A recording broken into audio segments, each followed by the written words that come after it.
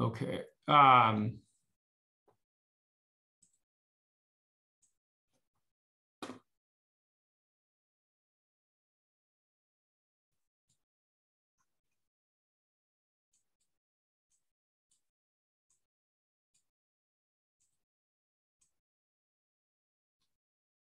Okay, good. All right, so if you have a solution with a volatile solute, then you have to worry about the vapor pressure of each component, okay? So if you have two components, A and B, both volatile, right? Both with vapor pressures, then the pressure of A above the solution is just equal to the mole fraction of A times the vapor pressure of pure A. And the vapor pressure of component B is just equal to the mole fraction of B times the vapor pressure of pure B, right? And the total pressure is equal to PA plus PB. Solutions that behave this way are called ideal solutions. And ideal solutions follow Raoult's law for both components, okay? So here's a little graph for an ideal solution that shows the vapor pressures of the components and the total vapor pressure, right? So here I'm plotting mole fraction of A. So this one, in other words, when mole fraction of A is 0, then the solution is what? All B. When the mole fraction of A is 1, the solution is all A, right? So let's just deal with the endpoints for a minute here. When the solution is all B, right, then the vapor pressure is just the vapor pressure of B, which is right here. Okay. When the solution is all A, the vapor pressure of the solution is just the vapor pressure of pure A, right? As we would expect. Okay. Now, for an ideal solution, at compositions where you have both components, right, you can see that the vapor pressure is given by this curve. It's just the sum of the two, right? So in other words, at exactly half, right? So then when the solution is 50-50, 50% A, 50% B by mole fraction, right?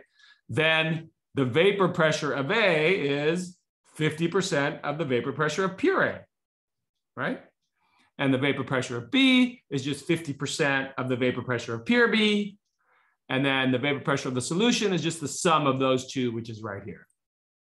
Does that make sense? So notice as you increase the amount, as you go from pure A to pure B, the vapor pressure goes from the vapor pressure of pure A, and it decreases, decreases, decreases until it gets to the vapor pressure of pure B, right?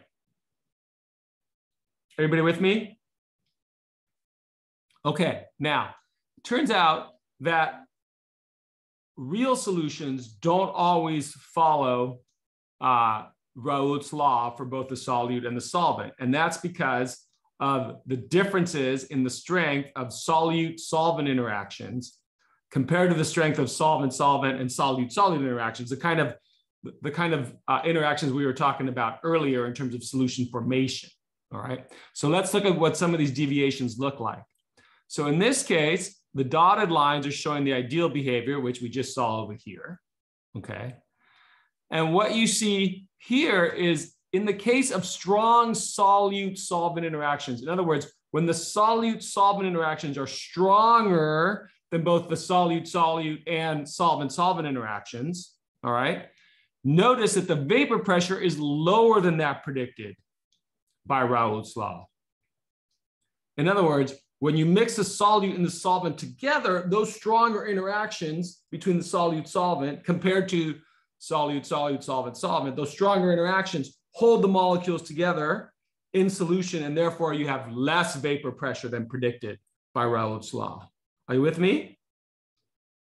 On the other hand, if the solute-solvent interactions are weak compared to solute-solute and solvent-solvent, then the vapor pressure of the mixture, because when they're mixed, the interactions are now weaker, right? Now the vapor pressure is actually higher than what you would predict based on Raoult's law, right? So Raoult's law kind of assumes that all the interactions are the same, but that's not true all the time, okay? So let's do a quick example of this. So here we have a solution of methanol and water.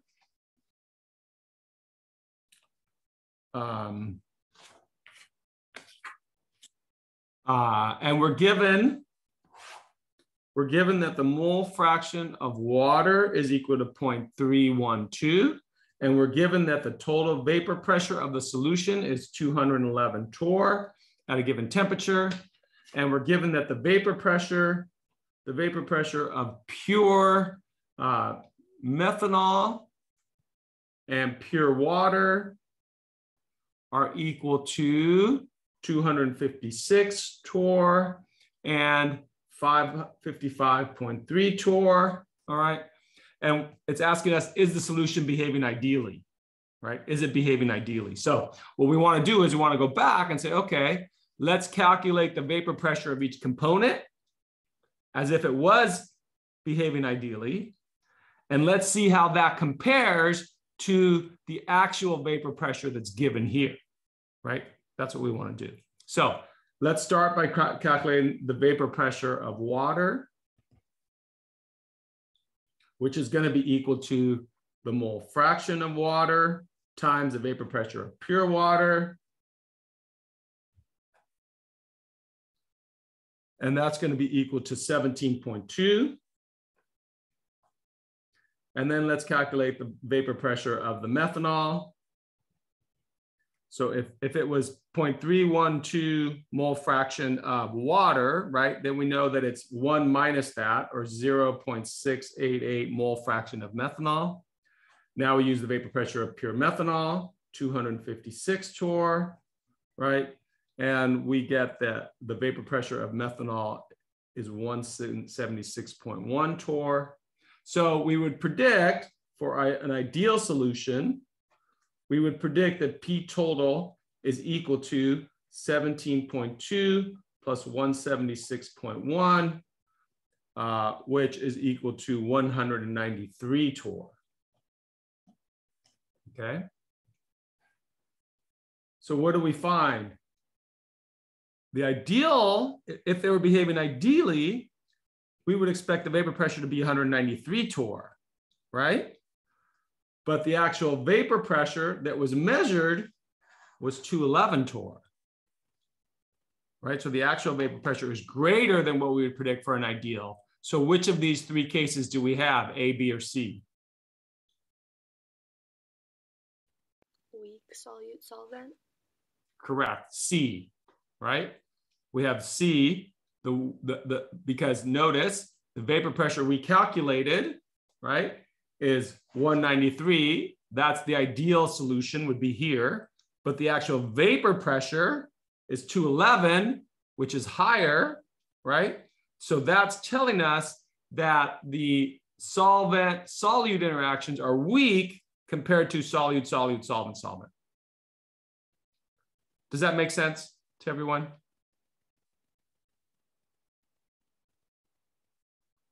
I have a question. Yes. So, wait, can you go back to the graphs? Yeah. For the ideal solution, Yes. would it just be like a not a strong solute solvent interaction, not a weak one, like an intermediate one? Yeah, they would all be the same. The key is, how does the solute solvent interaction compare to the solute solute solvent solvent? Oh, okay. If they're all the same, then you get an ideal solution, right? Because basically what you have is something like this, right? You have, let's say, this is your solute. This is your solvent. Let me just color these in, right? And they have certain intermolecular forces, right? The strength of those intermolecular forces determines the vapor pressure, right? Now, when you mix them, right, then you got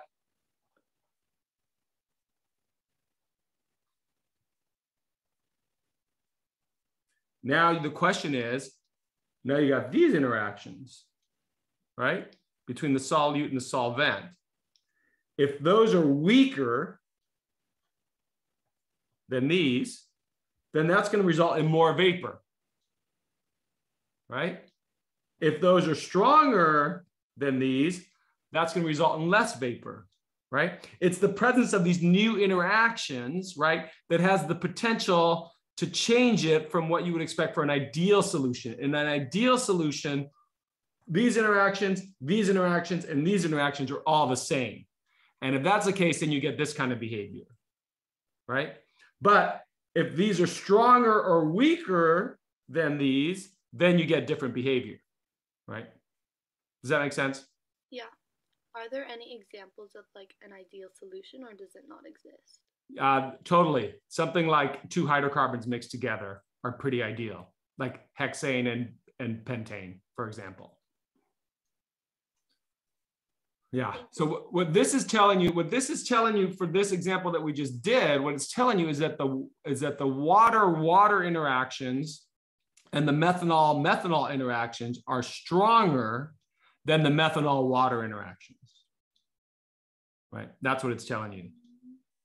Does that make sense? Yeah, thank you. Yeah, you're welcome. Okay, let's try this.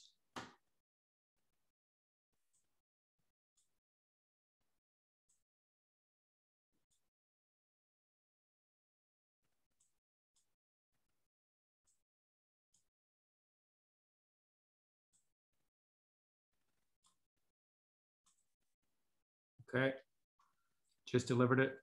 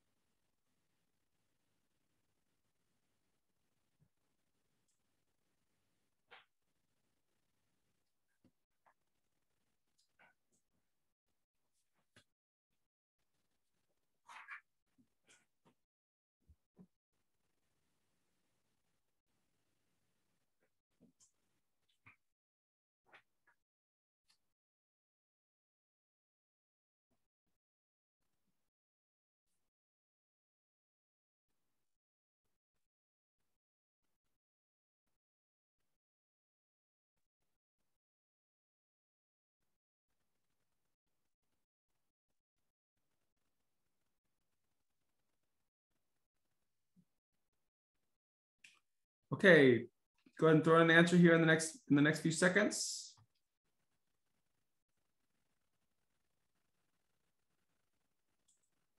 All right, the right answer was B. All right, and the reason you know that is because if you think about this, there's equal amounts of moles in both of A and B, right? So the vapor pressure of A is 100 and that of B is 200. So if it was an ideal solution and you have equal moles of both, what would be the vapor pressure of the solution?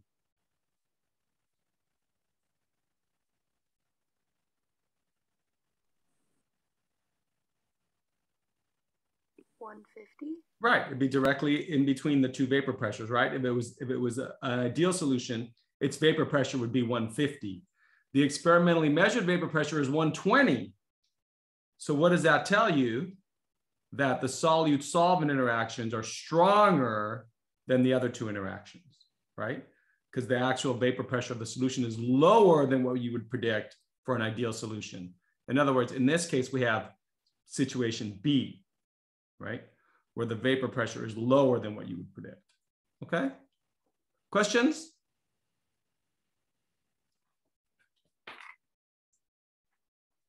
All right.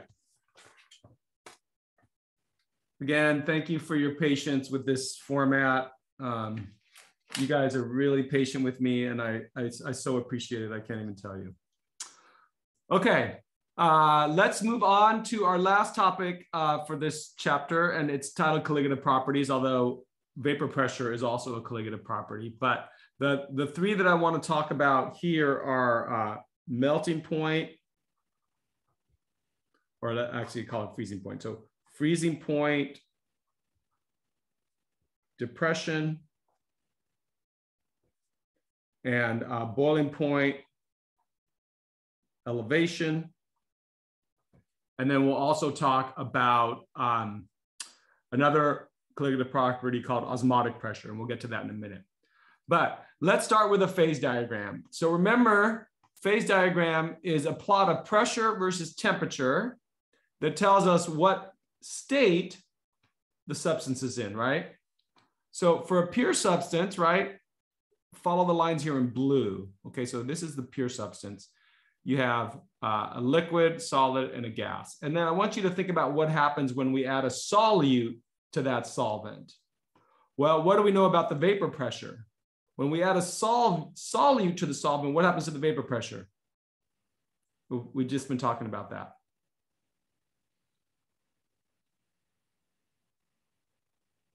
How does the vapor pressure of a solution compare to the vapor pressure of the pure solvent?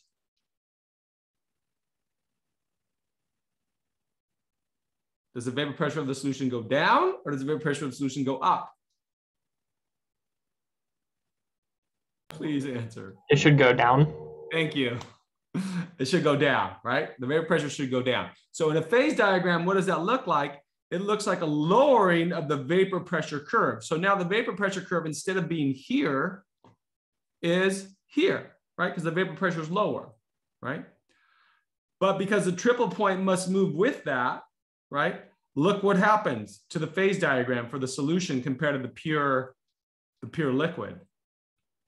This is at 1 atmosphere, right? And this represents the freezing point or the melting point, right? And look what happens to the freezing point. It gets lower for the solution, right? And look at the boiling point. The boiling point gets higher, okay? So because of this vapor pressure lowering, it shifts the melting point to a lower temperature and the boiling point to a higher temperature. So in other words, a solution remains liquid over a larger temperature range than the pure substance, yeah? So the freezing point is depressed and the boiling point is elevated, okay? And the equations that give us that are delta TB is equal to IM times KB. This I here is the same I we talked about before, right? For ionic solutes. M is the molality of the solution. So this is the unit of molality, not molarity. Important to keep that in mind. And this is a constant that depends on the solvent, right?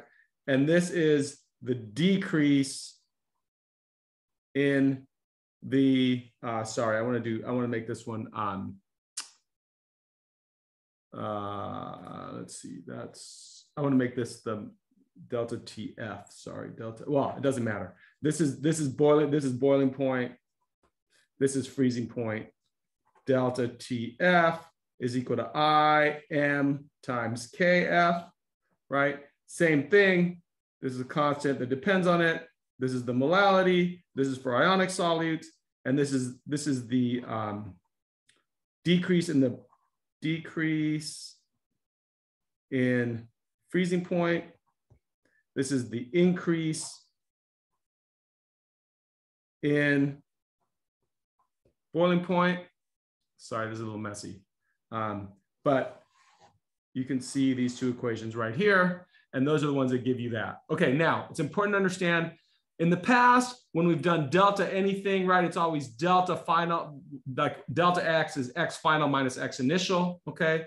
This is the one place where by convention, they don't take into account the sign, all right? So really in both these cases, this is the absolute value of the change in temperature for boiling and melting, all right?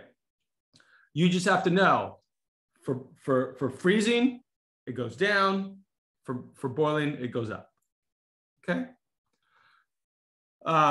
These are the constants for freezing and boiling for a number of different solvents. All right, so you can see for water here, this is one we'll use the most.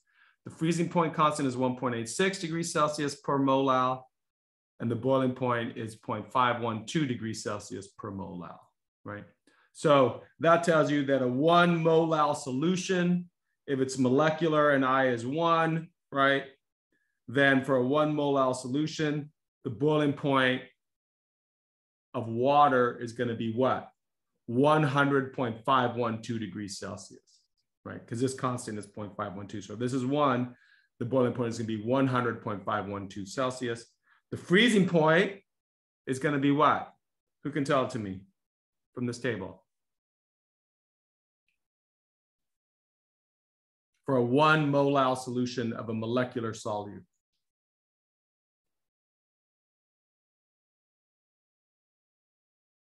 What's going to be the freezing point?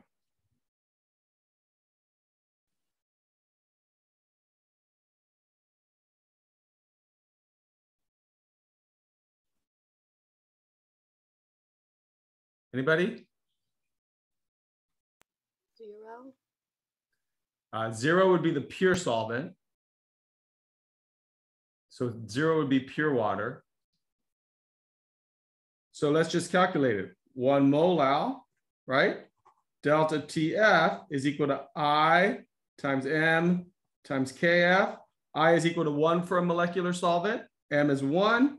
KF is 1.86, right? So this is molal, degrees Celsius per molal. That cancels it. So the change in freezing point is just 1.86 degrees Celsius, right? So if the freezing point of pure water is 0, what's the freezing point of the solution? Negative 1.86. Negative 1.86. Very good. Okay, good. So that's why, for example, if you live on the East Coast or if you've been to the East Coast in the winter, you know that they salt the roads, right? They add salt to the roads. Why do they do that? The salt lowers the freezing point of water, right?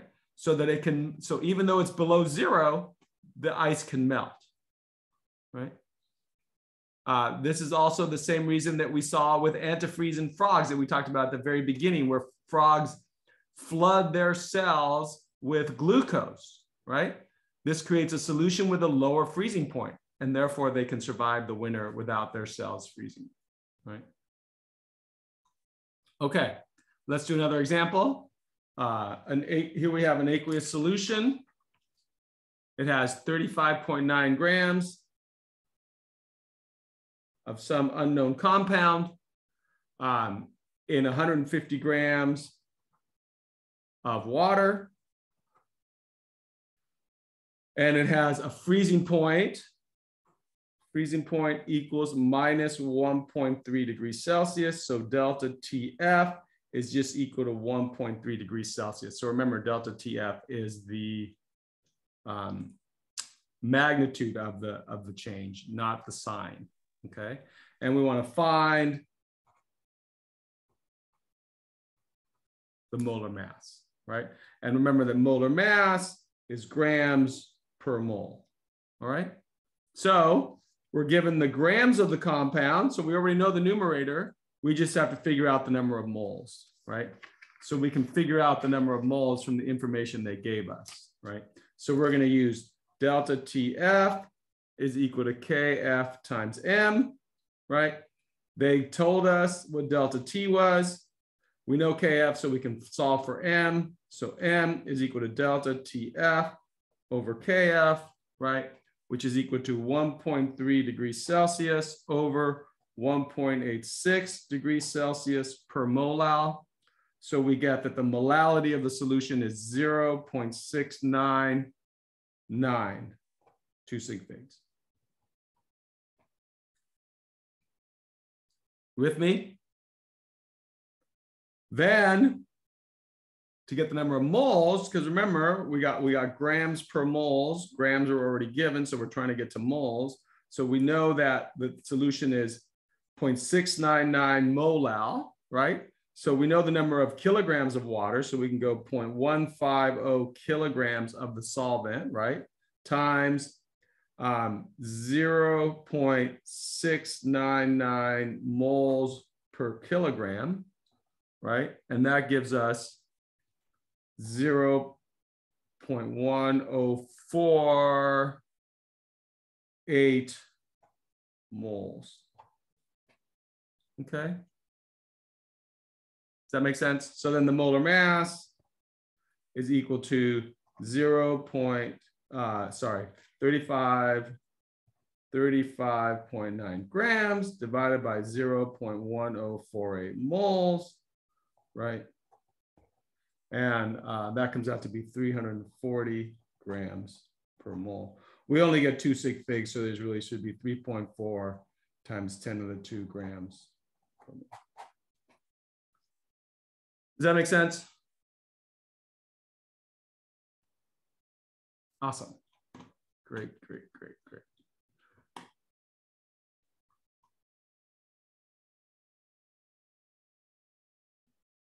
I think it's pretty straightforward, so I think I'm just going to skip it and talk about osmotic pressure. Okay.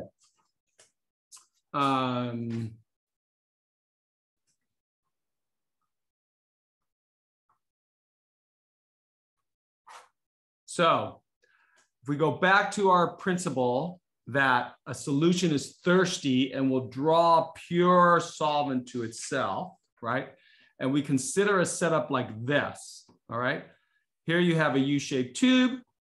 You have a semi-permeable membrane in the middle, all right? Here you have a concentrated solution, and here you have pure water.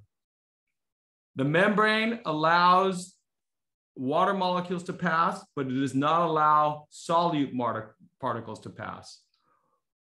Based on our idea, right, that a solution is thirsty, which direction would you expect water molecules to go? Towards the left or towards the right? To the left. To the left, correct. So water molecules are going to go through the semi-permeable membrane into this thirsty solution. And what's going to happen is that the water level here is going to rise and the water level here is going to fall, okay? And that will keep happening until the pressure due to this column is equal to the osmotic pressure of the solution, okay?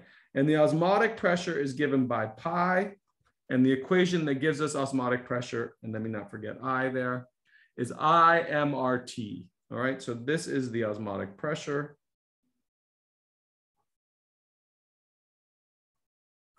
T is the temperature in Kelvin. R is just the gas constant.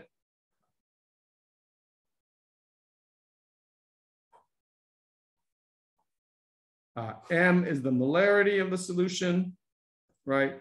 And I is for ionic solutes, right? So I for a molecular solute is always 1. For something like sodium chloride, it would be 2, and so on, okay? So pi isn't 3.14, it's just like a variable? Yes, exactly right. So this is the capital P, pi, and it stands for osmotic pressure, okay? So usually we use the lowercase pi for 3.14. We ran out of letters, so we have to start reusing them. All right, let's calculate the osmotic pressure of a solution containing 18.7 milligrams of hemoglobin in 15.0 milliliters at 25 degrees, and the molar mass we're given as 6.5 times 10 to the 4 grams per mole. All right. So this is fairly straightforward. All we got to do is calculate the molarity of the solution, right? So molarity is equal to moles over liters. So let's get the moles. Moles is equal to 18.75 times 10 to the minus 3 grams times 6.5 times 10 to the 4th grams per mole.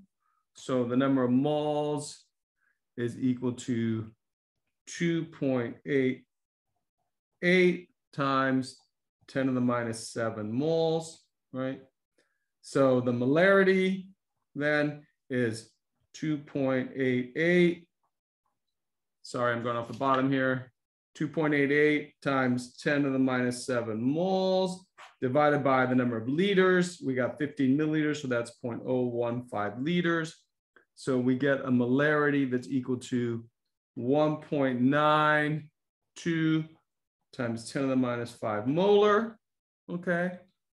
And so then we just substitute into this equation, pi, I is just equal to 1 times the molarity, 1.92 times 10 to the minus 5 molar times R, 0.08206 liter atmosphere mole Kelvin, right? Times what? Temperature, right? Is the only thing we're missing the temperature. What did we say it was? 25C, which is 298 Kelvin, right? So Kelvin cancels. This is molarity is moles per liter. So our moles cancel, our liters cancel, and we're end up with just atmospheres, okay? And so the answer here is 4.7 times 10 to the minus 4 atmospheres, which if you convert that to torr, corresponds to 0.36 torr. So only a very small increase in the osmotic pressure, right? It's a small one. Why? Because the molar mass of this solute was so high that this many grams didn't provide a very concentrated solution, right? But you can see how that works. Any questions?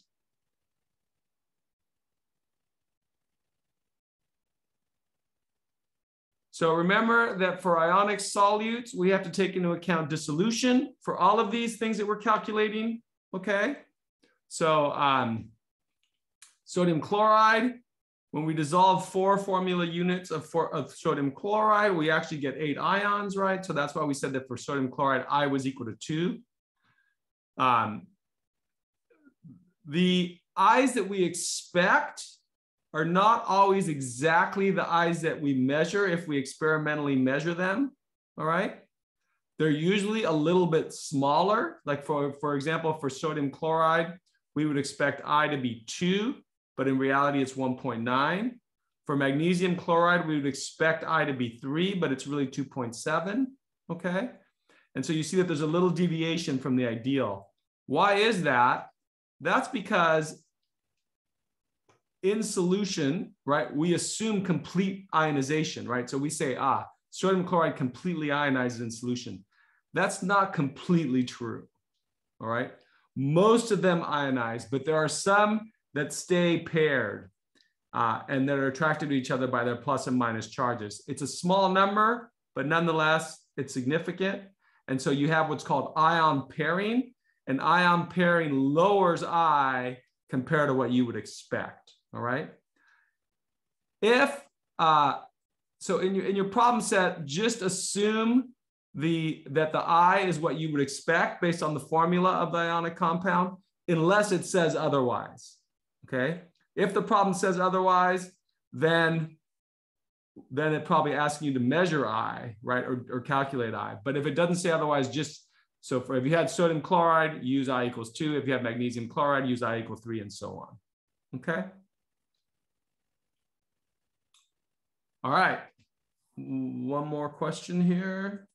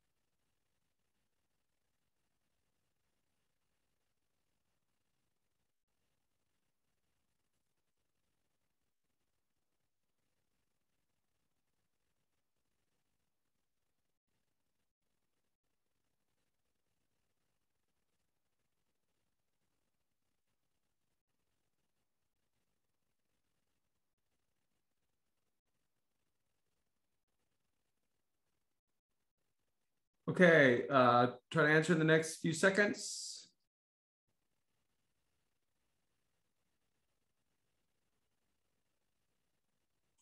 All right, so the osmotic pressure is equal to I times molarity times R times temperature. So here you have a bunch of different solutions. They all have the same molarity. They're all the same temperature, right? So the only difference is I, right? So this is a molecular compound. So what's I for a molecular compound? 1. 1, right? So I is 1 for that one. This is an ionic compound. It dissociates into 3 particles, right? 2 potassium plus, 1 SO4, 2 minus. So what's I for this one? 3. 3. Predicted I for sodium chloride? 2. 2. Predicted I for iron chloride, iron 3 chloride? 4. 4, right? This has the highest I. Because it has the highest I, it would therefore have the highest osmotic pressure. Okay? Remember, all of these things that we're talking about are amplified in ionic compounds, and they're all amplified by this I, right? How many particles are produced compared to how many moles you have. Okay? All right, let me just show you how this works really quick with vapor pressure. Let's say you're trying to calculate the vapor pressure of water in an ionic situation like this, okay? So remember that vapor pressure, so you're given here that you have 0.102 moles of calcium nitrate. You're given that you have 0.927 moles of water, and you're given that the vapor pressure of pure water is 118.1 torr, okay? And you gotta find the vapor pressure of water in this solution. So remember that for vapor pressure of water, of a solution, sorry, the vapor pressure is equal to the mole fraction of the solvent times the vapor pressure of the pure solvent, right? So for a non-ionic solute, we just figure out chi and then we multiply it by it and that gives us the vapor pressure. But in this case, we have an ionic solute, so we have to modify it. So what are we gonna do? We're gonna see that I for calcium nitrate is equal to 3, right? 3. So when you figure out the mole fraction of water, you have to take that into account, right? So the mole fraction of water is moles of water divided by 3 times the number of moles of calcium nitrate plus the number of moles of water, right? So this makes the mole fraction of water lower than it would be otherwise, right? Sorry.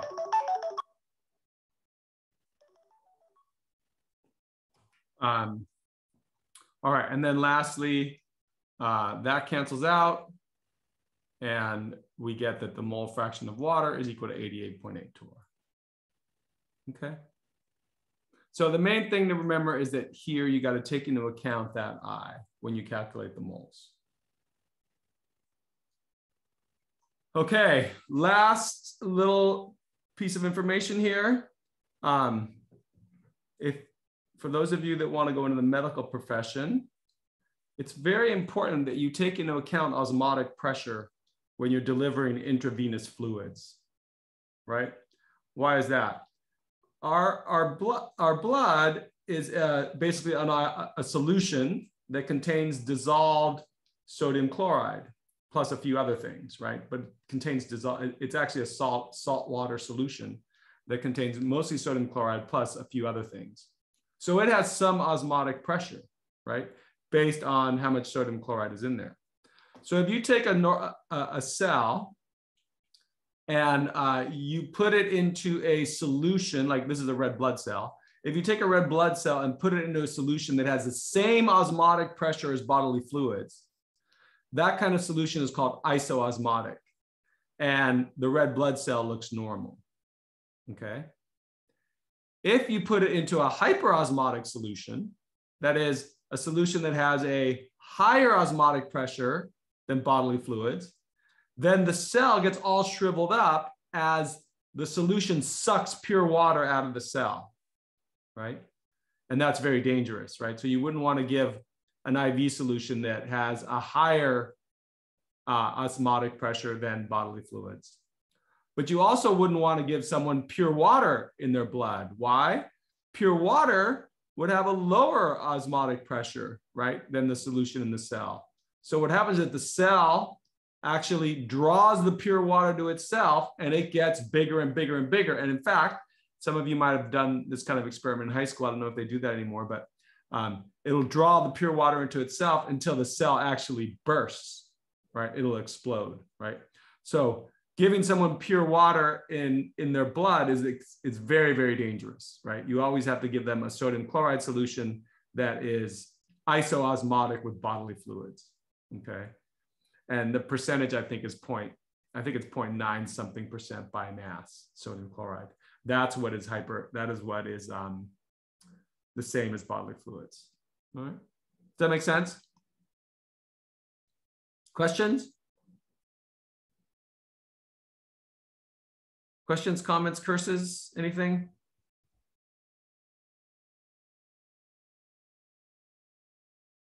Okay.